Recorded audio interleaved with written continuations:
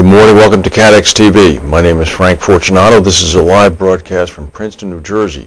Today is Monday, March 30th, 2009. It's 11:30 a.m. Eastern Daylight Time in the U.S. It's 4:30 p.m. British Summer Time in London, 12:30 in Bermuda, 9:30 a.m. in Mexico City. If you need to reach us during the broadcast, phone in toll-free at 1-866-67-CATEX. Overseas, our AOL instant mail address is CATEX-TV. On this day in history, 28 years ago today, outside of the Capitol Hilton, actually the Washington Hilton, John Hinckley took a shot at Ronald Reagan. He let 6 bullets loose. The president's press secretary was gravely wounded. A Secret Service agent was wounded, as was a Washington, D.C. policeman. And Reagan was brought to George Washington University Hospital, where he underwent emergency surgery. That was 28 years ago. Hinckley is still in jail. We have one breaking news. The Insurance Insider is reporting that Amlin is in fact still in the running to acquire its rival Chaucer Insurance Holdings. It apparently made a offer valuing Chaucer at about £280 million. There had been some suggestions earlier this month that Amlin had dropped out of the running. As we know, Brit Insurance, as well as the equity hedge fund Pamplona Capital, have put in bids for Chaucer, but this is the first time now that it's been confirmed by the Insurance Insider that in fact Amlin remains very strongly in the race. In fact, the Insider understands that Amlin and Brit have both submitted offers that value Chaucer at about £280 million, so Amlin is very definitely in the bidding. Now to our May news. The stock market is down about 280 points as we start. It had seemed over the many months and years that CEO Rick Wagoner at General Motors had 9 lives. Time and again, the GM board kept reaffirming its support. However, last night his luck ran out, and he is now a casualty of the U.S. government's intervention. He was forced out by the Obama administration last night. The 56-year-old Wagoner had been at GM for 32 years. He stepped down effective immediately. He's been replaced, according to the company, by CEO Fritz Henderson, who is GM's vice chairman and chief operating officer.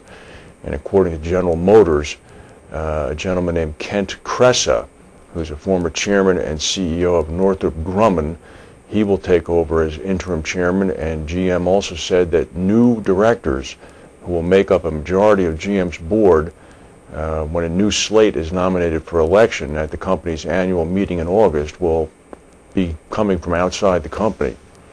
The management shakeup, according to several industry analysts, showed that Obama is serious about forcing GM to change quickly.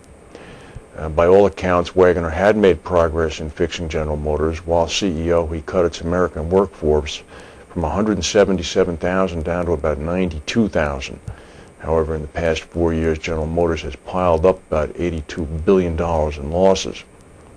About 5 or 6 minutes ago, President Obama concluded a press conference. Actually, he didn't take any questions. He and Secretary Geithner, as well as several others, made an announcement indicating that the recovery plans submitted by General Motors and Chrysler were both unacceptable, and as a result were ineligible to receive any additional federal bailout money.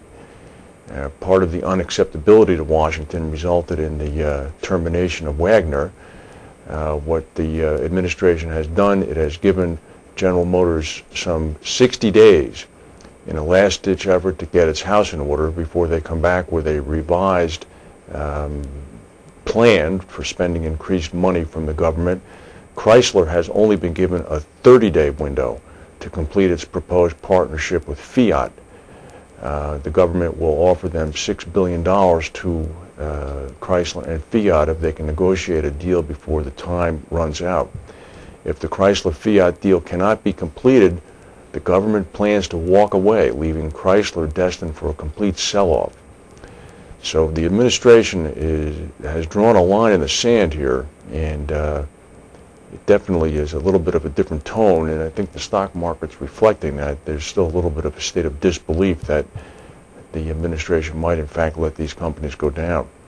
But the game plan is, at least according to the president, and he was interviewed yesterday on Face the Nation on CBS, that the companies have to be serious in putting forth a complete restructuring. And he's indicated that he wants to start with a completely blank piece of paper and wants to start from scratch. In the upper Midwest, it seems as if Fargo, North Dakota might have just dodged the big one. Not easy, though. The Red River has begun to retreat a little bit from its highest levels. However, this afternoon, a 14-inch blizzard of snow is expected to hit the area, as well as 25-mile-per-hour winds that could whip the river into wave activity. Engineers are not so worried about the snow, but concerned that the waves could crash against the sandbag levees, further weakening them. The higher the wind, the higher the threat. The expected snow has forecasters optimistic that by the time it starts melting, the river levels will have receded even more. Temperatures in the area are not expected to go above freezing again until next Thursday. The Red River did drop today down to about 39.5 feet, less than the record high set earlier in the week, but it's still 22 feet above flood stage. City officials say they'll breathe easier when the river falls to 37 feet or lower, which they expect by next weekend. It will be a long week waiting to see if the levees quickly constructed last week by Fargo citizens can hold. The flooding, of course, was caused by an enormous winter snowfall that melted and combined with more precipitation to send the river to record levels. On Sunday, yesterday, helicopter crews sought to fortify the levees by dropping 11 one-ton sandbags near vulnerable areas of the dike system. Above them, an unmanned Predator drone